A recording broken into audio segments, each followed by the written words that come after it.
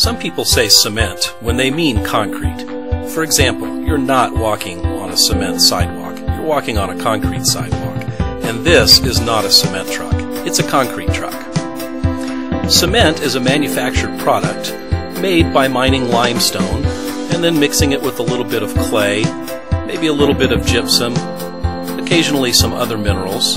These things are all put together in a kiln and heated to very high temperatures, over 2,000 degrees. The result is a product that they then grind into a fine powder, which becomes the gray powdery substance called cement. When we take that cement and we mix it with a little bit of sand and some rocks and then throw in some water, we combine all these ingredients in precise quantities into a mixing process.